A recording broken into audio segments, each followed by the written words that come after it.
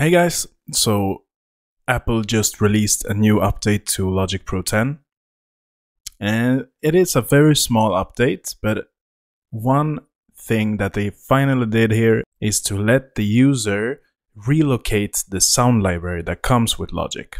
So as soon as you download Logic Pro 10 from the App Store, there will be a huge sound library that is around 60-70 gigabytes in size.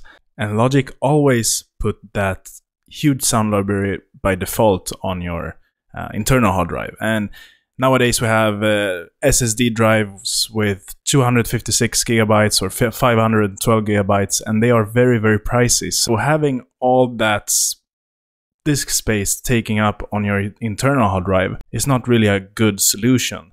So what I always did with previous versions of Logic was to take my sound library, and you could do it with a trick that sometimes did work and sometimes did not work.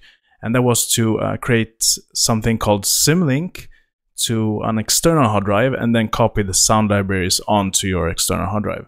But now with this update, and it's version 10.4.2, so as soon as you have it updated to this version or later, then you will have this this option. So what you do here, you go to Logic Pro 10, then to Sound Library, and now we have a new thing here called Relocate Sound Library. So if you go here, it will calculate the size of the sound library, and it says, yeah, it's around 70 gigabytes. So as you can see here, my external hard drive is connected, it's a LaCie hard drive, and I have 700 gigs of free space here. So the only thing you need to do now is to just select the hard drive, the external hard drive that you have connected to your computer, and then go to relocate. And now it will automatically move all of the sounds that comes with Logic to my external hard drive.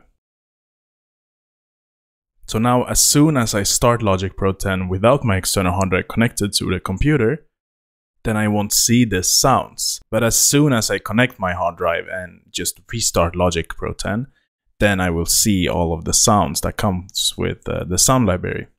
So this is a very nice solution, and they finally did this, and it has been missing for so many years now. That huge sound library that is very good. I mean, Apple's sound library that Logic Pro 10 comes with for free is amazing. I mean, the sounds are so high quality, and you can use them freely throughout your projects. So yeah, and I always had them on my internal hard drive, and that huge space, 70 gigabytes. So I don't want the space to taken up on my hard drive, and always put that on an external hard drive. Then created that little Symlink trick that did not work. Or that did work for some time and then stopped working for some reason, and it was a complete mess. So this is very nice. Relocate Sound Library, you can find it on Logic Pro 10, Sound Library, and Relocate Sound Library. Alright guys, so I will see you in the next lecture.